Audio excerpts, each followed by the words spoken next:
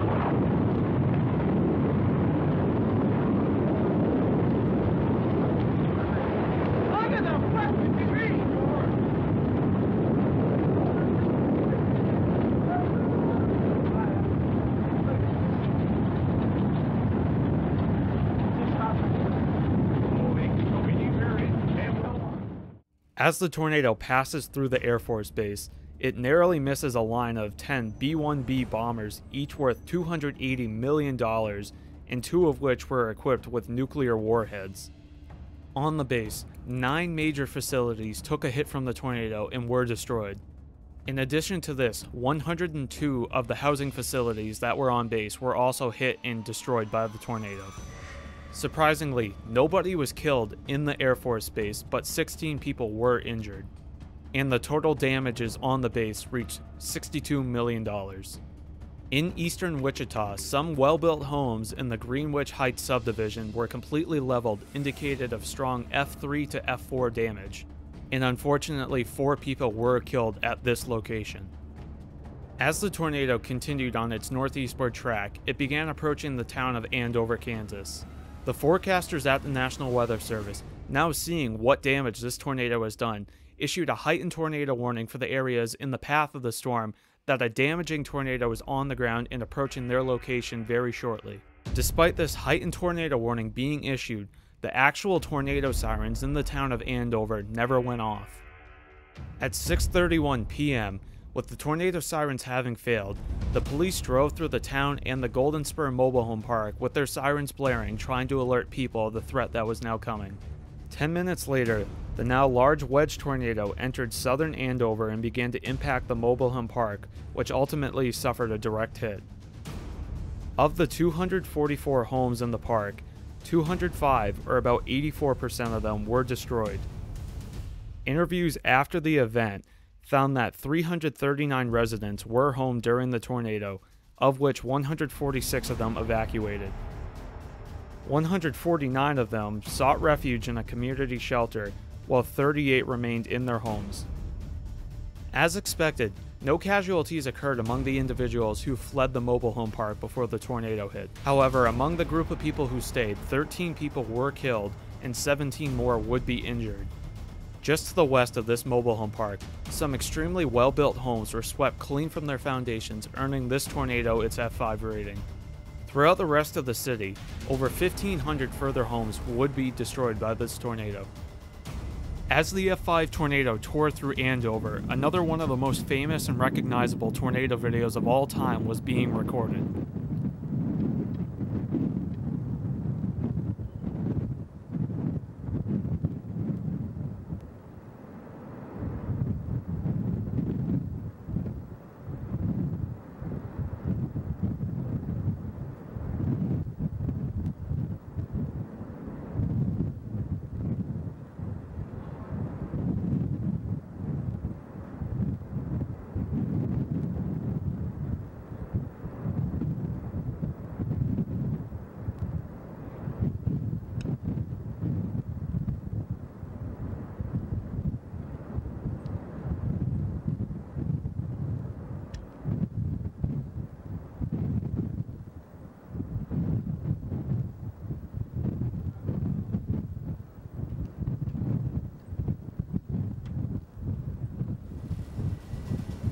The tornado would continue eastward, affecting the outskirts of the town of Towanda.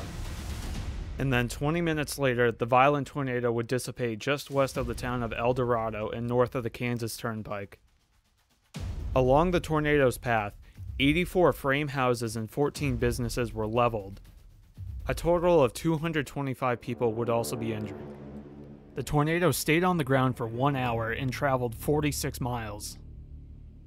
This would also be the final tornado in Kansas to be rated F5 before the implementation of the enhanced Fujita scale about 15 years after this event. And although this tornado was done, the parent supercell would go on to produce more tornadoes throughout the rest of the day and night. One of these tornadoes dropped almost immediately after the Andover tornado dissipated. The tornado would develop to the south of the town of Cassaday and track essentially along the Kansas Turnpike, just like the previous tornado. In the path of the tornado, and documenting it, was a local news station out of Kansas. After traveling northeast on the turnpike along with the tornado, they soon realized they were in a very bad situation with the tornado hot on their tails. They made the conclusion that they could not outrun the tornado, so they decided to seek shelter from it by exiting their vehicle and going under an overpass on the turnpike. As they proceeded to seek shelter from the oncoming tornado, they were about to record another one of the most infamous tornado videos of all time.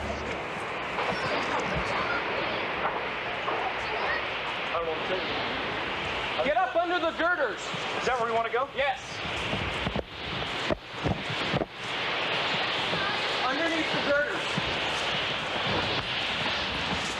Keep rolling, Ted. It's coming at us. Keep rolling. Come here. Shove yourselves right up underneath them. And hang on to them. Hang on to them. Okay. Hang on, you'll be fine. Hang on to the girders. Don't worry about it. Just hang on, sir. I got you. That's what you do.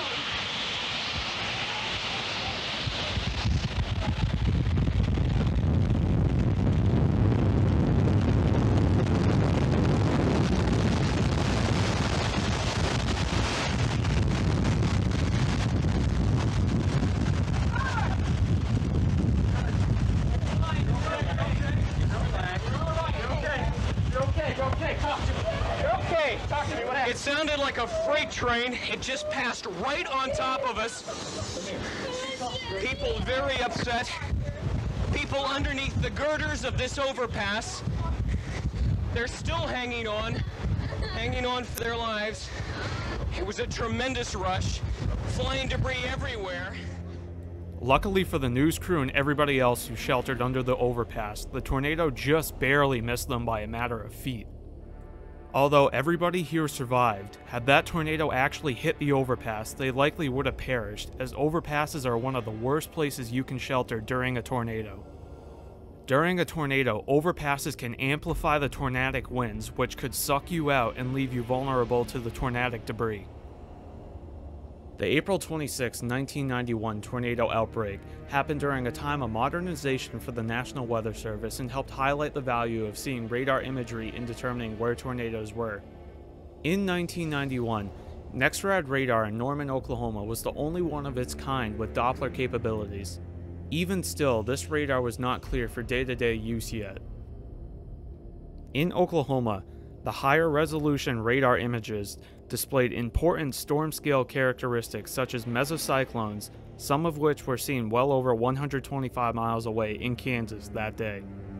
For comparison, some of the outdated radars in Kansas could not detect ongoing tornadoes during the day even though they were closer than the site in Norman.